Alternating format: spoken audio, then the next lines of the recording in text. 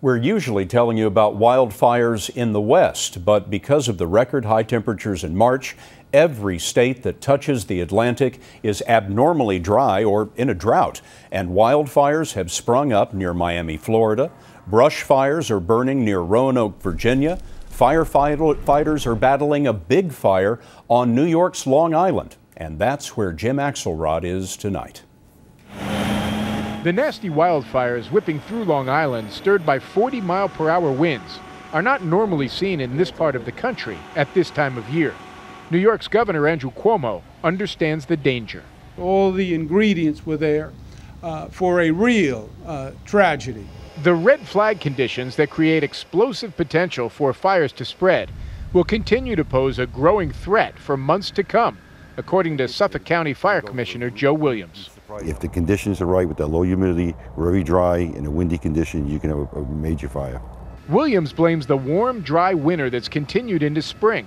It was the hottest March on record, 8.6 degrees above average. More than 15,000 warm temperature records were broken. As we're walking through this, just a cigarette butt would set this off. Absolutely. This tall grass, this dry grass we have here would definitely set that off. Those severe drought conditions that extend all the way down to Florida are creating dire challenges for firefighters like Scott Peterich of the Florida Forest Service. It went from 1 acre to 40 acres in a matter of about 20 minutes, so it can move very fast. The blessing many found in a snowless winter, 20 inches below average in New York City, is quickly becoming the firefighter's curse.